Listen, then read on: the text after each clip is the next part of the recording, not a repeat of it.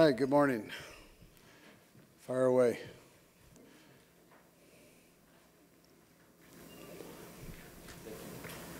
Hello, Coach. Good morning. Federico Rivera from Damegola. Coach, in Super Bowl 55, you guys had many troubles with the offensive line, and then you renew it completely, and now you are the third best offensive line with just 26 sacks allowed. On the other hand, the defense of the Eagles is the best with 70 sacks in this season, and the third best since 1960, at least. Do you think, Coach, this is going to be the main matchup in this game in the Super Bowl? Yeah, I'd tell you that when you get in the playoffs, that combination right there, the O-lines versus the D-lines on both teams, ends up being kind of the thing that wins or loses games. So, and it's magnified every level that you go up, every step of that you move up in the playoffs. And so the Super Bowl, it'll be magnified at the most between those two. And normally who wins that battle ends up winning the game. And so that's what you'll see. I'm sure that'll be the same way in this game as it is in most Super Bowls. Right here, Coach. Coach, it's a bit of a piggyback off that question, but obviously protection issues were the issue in the last Super Bowl for you guys. Can you just talk about how your group, that front five, has evolved, and specifically the impact that Creed has had on it in his 2 years? Yeah, protection ends up being the issue. You want to be able to have a mix of things in there that you can do. You get into those, if you get behind and you have to throw the ball every down, that's never good. And again, they've got that good defensive front. And then Creed has helped us in the middle as our center, and he's a smart kid. He's big, he's athletic, and tough, and so he loves to play the game, and that's been a real solid position for us. Coach, right there. Andy, how you doing? Good morning. Good to see you. Patrick Mahomes up for NFL MVP today, and also the NFL honors is tonight. For the second time, he could win MVP. What's that mean to you to be in 5 years that he's played as a starter to be up for MVP in such a short time? Yeah, well, I think he's deserving of it for sure. He works extremely hard, as you know, at his profession. He works hard to be the best. He tries to help our team be the best. He says it every day when he comes into practice, into the huddle, let's be great today. And he lives that. And my hat goes off to him for that. Very proud of him for it, the way he goes about his business. Good morning, Andy. There's a bit of a trendy phrase right now, which is, why is Travis Kelce always open? And it's kind of funny, but at the same time, there's a lot of truth. So what's your answer to that? Why is Travis Kelce always open? Yeah, listen, Trevor has a good feel for the game, and in particular for space. Teams have doubled him and banged him around, and man coverage, put DBs on him, corners and safeties, linebackers.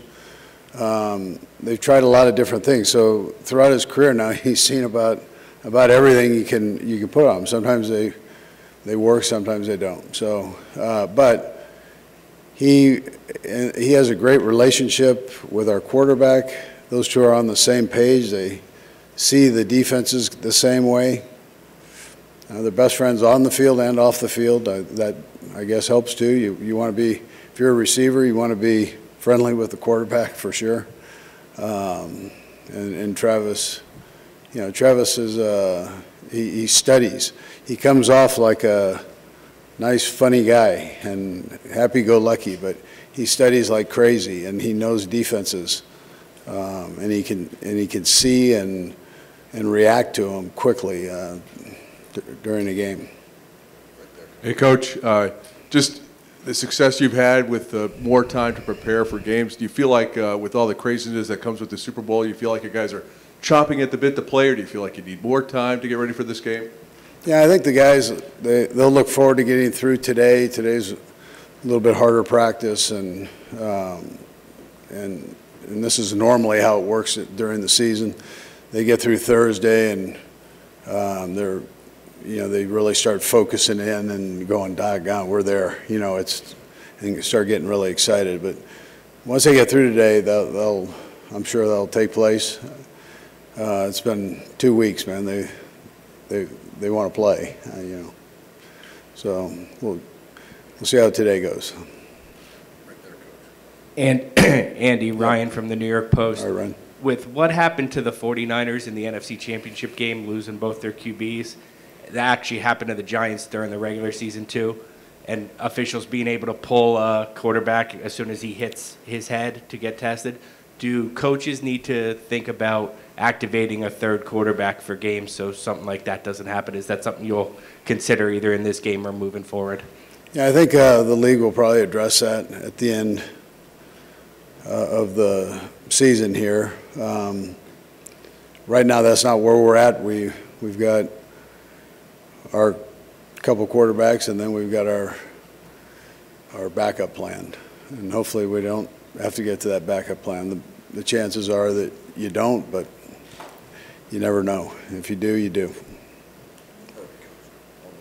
Coach, good morning. Herbie. You're right, my left this time. There you go, babe. Kadarius Toney yesterday was limited in practice. This is our last day of media availability, but what is your concern level for his availability for Sunday night? Yeah, so he did everything yesterday that was planned for him to do, but he's got more today, and we'll see how he does. But he was spirited yesterday and running around like crazy, so we'll see how it works out today. Coach, right here. Obviously, your rookies have played in a lot of big spots for you, none bigger than what's coming up on Sunday. How do you get them to kind of calm down, go through the emotions of playing in a Super Bowl? Is it a play call? Is it something you have to say? How do you get them to kind of focus in on it? Yeah, normally the first hit, they calm down a little bit, whether it's an offensive player being hit or vice versa. So, but I'm sure their juices will be going, and it's important that they maintain their composure and give themselves an opportunity to play to their best. And but again, it's a Super Bowl, and you can coach guys up on it, but having that experience is different. Yeah. Good morning, Coach Reid. Yeah. You spoke briefly about Travis Kelce's ability to constantly get open. The Eagles also have one of the premier tight ends in the league. What would you say the unique challenges are covering a tight end versus a wide receiver? Yeah, well, they're big and athletic, and so you've got to have a defender that is big and athletic and can run like tight ends can run, and it's a unique challenge, and it will be for both teams. Yeah. Good morning, Coach Reid. I'm curious as to what your favorite song is by Rihanna. Oh boy, you need to ask Patrick that one, since you set him up yesterday, or whoever set him up yesterday with the question. Coach, with the roster and defense with as much turnover as this one, how valuable is the perspective of a coach like defensive coordinator Steve Spagnuolo, and how have you seen him use his experience this week? Yeah, so Steve's very good. I've known him a long time, and he was on that original staff that we had at Philadelphia, and I knew him before that at the college level. So I've got trust in him, a lot of trust in him. He's got a good scheme, tremendous scheme. And he has a big test coming up on Sunday. So it's a great challenge. They've got a good offense. They'll make some plays, and I know our defense will make some plays. So it's, but that's the challenge there. Coach, you've got such a good feel for your team. You always do. It's obviously a strength of yours. So can you share with us the feel you have for your guys right now, we're not going to be able to talk to you between now and the Super Bowl. So if you could just summarize the vibe right now. Yeah, they're obviously excited. They're excited to be here and do this. You get to today, and you've got the hardest practice, of the week. I'm not telling you it's 2-a-days or anything like that, like training camp, but they have a good practice ahead of them. I know they look forward to getting through that, and then I think they start picking things up. It's more now the game, and they can kind of see the end of the tunnel of practice. All these practices that they've had leading up to this thing. But I love this team. I love the energy of the team. They're fun to be around. They kind of know when to be crazy and when to crank it down and tune it in and be serious. And so I think it's a good bunch. Unique. I felt like during the season, every week I was getting to know these new guys a little bit better. We had so many changes, and I love the way everything gelled there, personality-wise. Coach, a number of your guys over the years have talked about how you coach them to get better and peak late in the year. You've been around a lot of Super Bowl teams, both as a coach and as a spectator, since you've been in the league. How do you explain how some guys really step their game up, play their best on the biggest stage, and how it can be, overwhelming for others? Yeah, that's the human element, and what makes it so interesting, and people are so curious to watch. You don't know. You don't know who that person will be. But somebody will. In this game, there's somebody that we haven't mentioned. And just about everybody's been, there's somebody that hasn't been mentioned that's going to step up and you're going to go, wow. That was a great job by that kid.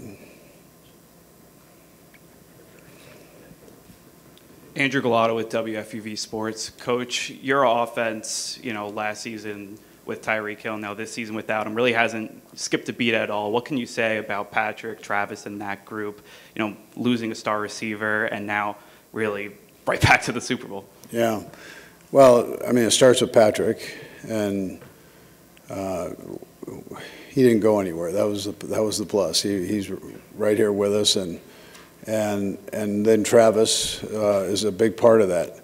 The thing I was most proud of them about was we had all these new people come into the mix. Other than McCole Hardman, most of the guys were new, and the guys welcomed them in, and then helped teach them. So not only did Joe Blameyer coach them, or Tom Melvin coach the tight ends, or Greg Lewis with the running back, but the players, the veteran players, the Travises and Mahomes and McCole, they all helped out getting these guys to where we are now, and where they're comfortable playing with each other there. Yeah. Jack Pearson, Arizona PBS Cronkite News. Sorry, over here. Oh. Jack Pearson, Arizona PBS Yep. Cronkite News. Both you and Philadelphia in your conference championship games were able to get to Burrow and Purdy really early in that game. How important is it to kind of punch first in this game with a more mobile quarterback like Jalen Hurts? Yeah, sure. You want to get started fast, and that's the objective in every game. And but if something doesn't happen, the game is still 4 quarters, and you got to play the whole game. And the one thing that jumps out at you in Super Bowls is turnovers. You got to limit the turnovers, and it's great to start fast, but that also, there are other factors in there that become important, and turnovers is probably one of the biggest ones. Dario Austin here with PlayerProfiler.com. So 4th downs have obviously played a big role in these playoffs. We know the Eagles are very willing to be aggressive on 4th downs. You guys scored a touchdown on a very important 4th down in the AFC Championship game. What do you make of that shift league-wide, and how do you approach that as a head coach? Yeah, we try to stay relatively aggressive on fourth downs, and as do the Eagles. There's a judgment that needs to be made according to field position, time, the time on the clock, and what quarter you're in, and so on, what part of the game you're in. But and then what do you have on that sheet that looks good and to call? And so you take all those factors in, and you go for it. And then anyways, that's kind of how you go about it. We'll go three more. We got one in the back, one on the side, and one up front. Andy, just following up on the Tyreek question from before, how did you and Eric have to adjust the offense without him and with the new pieces? Yeah. So first of all, we were happy that Tyreek had a great year. And he's a good kid, so he had a good season there in Miami. We didn't have to go back and do a whole lot of changing, which was a plus.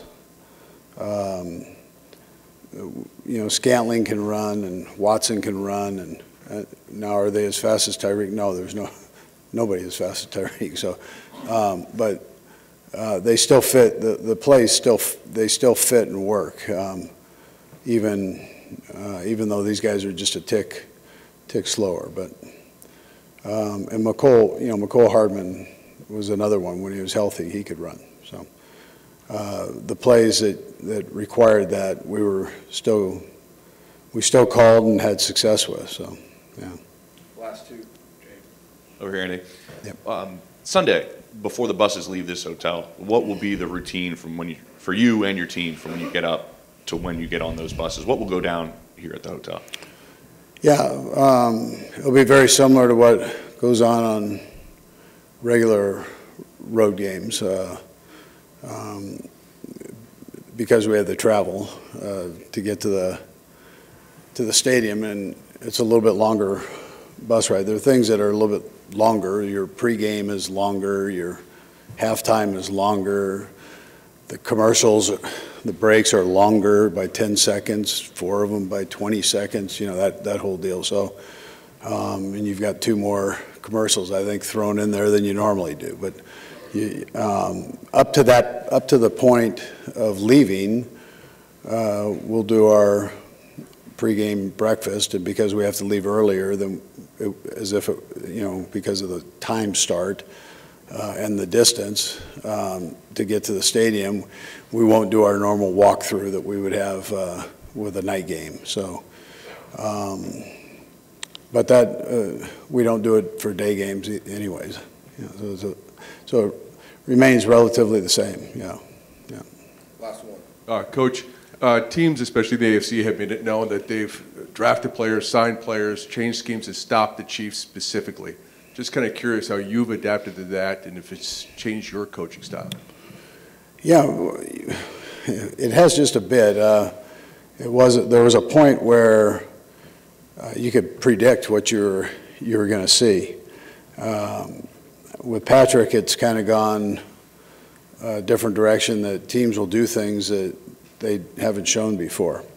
So Patrick made that adjustment. We made the adjustment right there with him to give him things that we felt were good versus all looks, as opposed to just being, say, a cover 2 specific play. So that took a little bit of time to work through, but we've done that the last couple of years now, and it's worked out. It's worked out pretty good. All right, thank you. Okay, good.